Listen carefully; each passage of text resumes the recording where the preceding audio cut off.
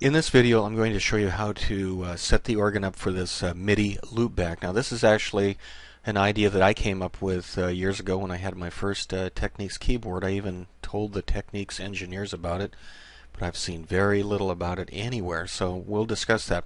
Before you do anything that has to do with Midi on the videos that I show you where we're coupling different parts of the organ to different places via Midi, you'll have to do this first. So keep this video in mind. If you forget, make sure you always do this very first. You'll need to have yourself a Midi cable. And then what you'll do is you go to the back of the organ, find the in, out, and through connectors on the organ, and get yourself a Midi cable. Again, like I said, that's a standard 5-pin Midi cable that you see there at the bottom of the screen.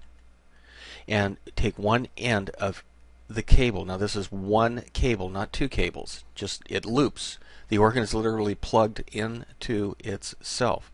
So you'll need to do this first and then move on to the next video. So make these connections and then I'll show you how to set up the front panel.